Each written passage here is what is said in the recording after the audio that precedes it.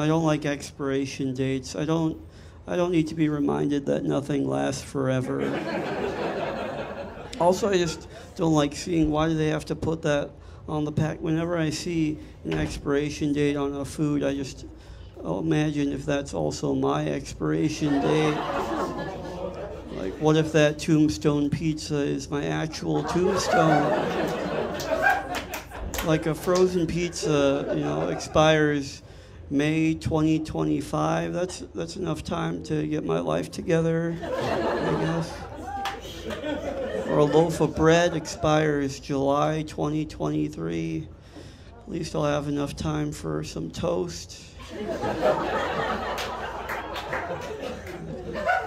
Carton of almond milk expires May 2023. Maybe I'm already dead. Maybe that's it. Maybe I'm free from life and lactose. Maybe